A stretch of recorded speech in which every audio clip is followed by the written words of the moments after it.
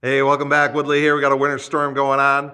We're working inside. In today's video, I'm going to be building insulation boxes for our in-ceiling speakers.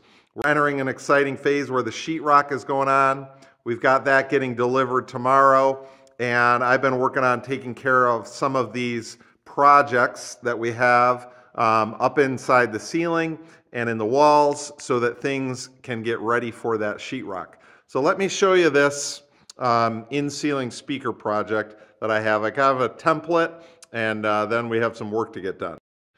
Now for our layout, I'm gonna kind of draw this for you here. The wall that we're gonna have our television on is on here. And what I found online is that when you have a 5.1 surround sound system, if you're doing in-ceiling speakers, what you want to do is in this line, you want to have 3 speakers. And then kind of back here where your couch is, you put your 2 surrounds in it on this way. And so this, like if this is your couch, then this is where you would position those speakers approximately. So I am certainly not an expert, and I didn't do a deep dive on this. I'm not trying to be like an audiophile about this. I'm just trying to get something that is better quality for an affordable price and a little bit of work. And so that's kind of the layout that I had chosen. So let's go and start to look at the other components of that. So the first thing that I had to do before our spray foam insulation got in was I needed to add one of these low voltage boxes and run the wiring up in the wall, because that wiring, as you can see, was going to get encased. My gimbal here keeps going out on me. But that wiring was going to get largely encased in this spray foam here. And so what we have going on here, this will be the TV wall. You're going to notice up here at the top, this orange box on the left, that is a Cat 6 wire. That will enable us to plug in, if we have a TV, we can plug that directly into the Ethernet or the internet. And then right next to it is another box, and that box will have a brush plate on it, and this will allow us to pull HDMI cables up through the wall cavity. Down here we have 2 HDMI cables, or excuse me, 2 Cat 6 cables. That's so if we have like a game system or some type of media device that we want to put in, we can direct wire those things. Over here we have a double, to the right we have a double box. The reason we have a double box is because we have 6 speaker wires coming out. I'll show you the 6 later, what that's for. And then the 5 that I had just talked about with that diagram. And then to the right of that, we're going to be able to pull those HDMI cables up through that wall cavity. We'll run some fish tape up through that so we can get into this. Now, what I created here is the way that our speakers work. They have a 9-inch diameter, and they don't need any bracing. They go right into the sheetrock. So what I wanted to do was create kind of a sound isolation setup so that we could put the speaker up in here and not have all that sound travel up to our bedroom floor, which is right above here. So what I've done very simply is I've put in a 2x4 across. I made sure that it was elevated a little bit so it won't interfere at all with our sheetrock. And then I just built a box here out of OSB, and I've got some rock wool comfort bat insulation cut in here, and then drilled a hole through to bring our wire into this box. And so this is kind of my prototype. I wanted to make sure that it was going to work, and then I can show you here a little bit. It does work. We'll show you a little bit more about how we're going to do these other ones. The 6 wire that I mentioned to you earlier is, we decided to run a wire over here for, this is in our kitchen. We can put a speaker in here, and if we want to wire that in, we'll be able to do that. That'll kind of be, the sink is right here, so it'll be right around the sink, and then the stove will be right over here on this wall. The reason I ended up doing that was because I didn't order enough wire initially, and I had to run to Lowe's and get more wire for the last speaker. And when I got it, they only had 100 foot, and I was like, why wouldn't I run one over here so we could throw another speaker in here at a future time? So that's what the 6th one is for. So here is the cut list that we're going to need to make these. I've got 23" by 8". We're going to need 8 of those. And then I notch out on the sides 3.5 those. That's so that the box can kind of sit down on the 2x4s that come across. We're going to need 16 by 6.5. We're going to need 8 of those. 23 by 16. We're going to need 4 of those. Those will be the top of the boxes. Then 2x2s. Those, when I build the box, I just have 2x2s for the corner. That allows me to screw it in because that OSB doesn't have much strength in it. So you can't really screw OSB to OSB and expect it to maintain itself. So we got to get 16 of those, and then 2x4s going across to hold them up. I've got 20.5 heavy, so just a little bit over on that. And we're going to do 10 of those because we have 5 speakers. Now, I do have a bonus one. One of the speakers, some of the ductwork that is in there isn't going to allow me to build the full size enclosure. So I'm going to have to get a little creative in figuring that out. So I wanted to make sure that I had enough materials. When I stopped at Lowe's on the way up here, I bought 3 8-foot 2x4s. And here's what I have left. I got a 54.5 inch and then 2 8-footers. That will give me 10, those 10 that I need at 10.5 inches. 2x2s, I have plenty for those. I got 3 of those. They're 96 inches. I can get 14 out of 1 at 6.5 inches, so no issue with that. And then here's kind of the leftover OSB sheets that I have from the first one that I cut up. At Lowe's, I had them cut them into 4x4 pieces for me. And so I just kind of drew out a map here of how to efficiently use this. And with one of those 4x4s, I'm going to be able to get most of my cutouts that I need for the sides of the box, leaving me plenty of space to get those remaining tops of the box. So I'm pretty confident that I'll have plenty of OSB to get this job done. All right, so now we've got the cut list, and let's get cracking on getting this thing put together.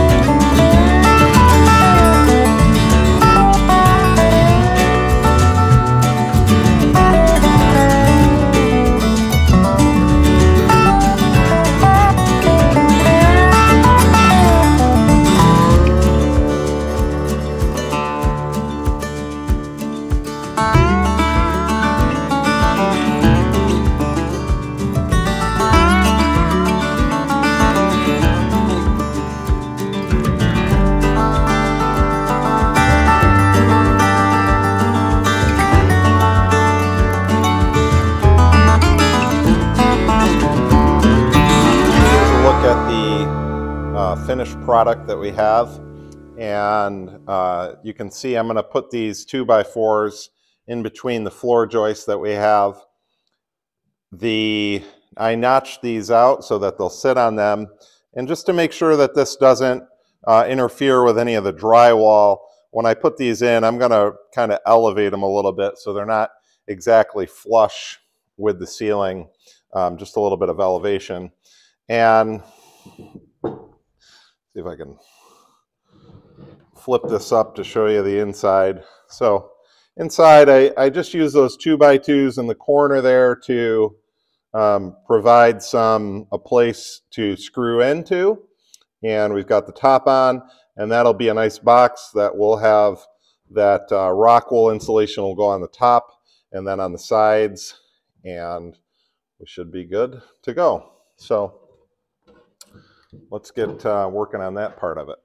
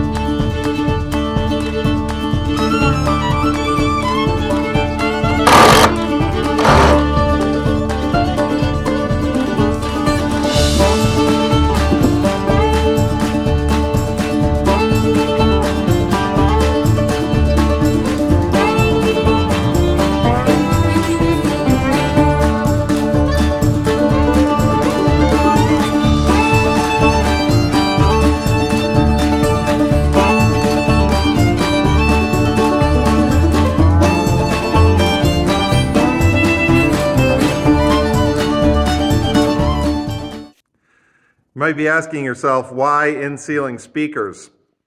And a number of years ago, I had come across a stereo receiver, and I was able to set that up with my television through one of the digital output cables, and it was like night and day the difference. We like to listen to a lot of music, and just changed my whole perspective on what it feels like to listen to things when you have good speakers versus the really subpar speakers that come in most television sets. So that became something that we've had for a long time.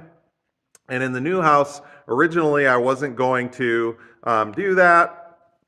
And then as we got into this phase, I got looking at the cost of a set of in-ceiling speakers. I came across this pair of speakers on Amazon for $150, and I was like, that is not a whole lot of money for something that I think would really benefit us. Then we wouldn't have to have speakers out anywhere else, and it seemed like it would be worth it, and now was the time to do it. So here's a look at the finish. This is one of the rear speakers in the living room, that box. Here is the other rear one, and then we have our center one up here.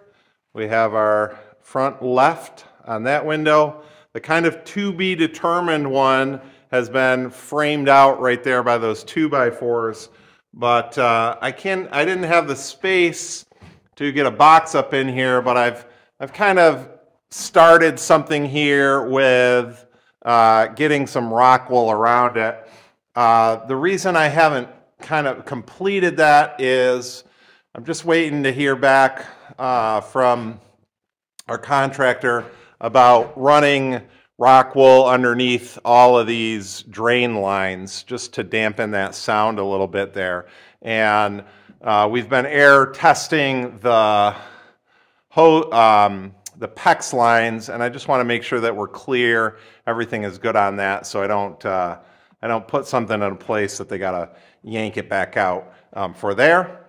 And then our final one, the kitchen one, we've got up over here, and I actually ended up moving this one over from where I originally had planned to put it, and that's where I ended up putting it. So those are the finished boxes. So that'll wrap up this one. As you can see, we've got a lot of insulation going on. I've been working upstairs on putting in fiberglass insulation in between the rooms to help with the sound for the bedrooms.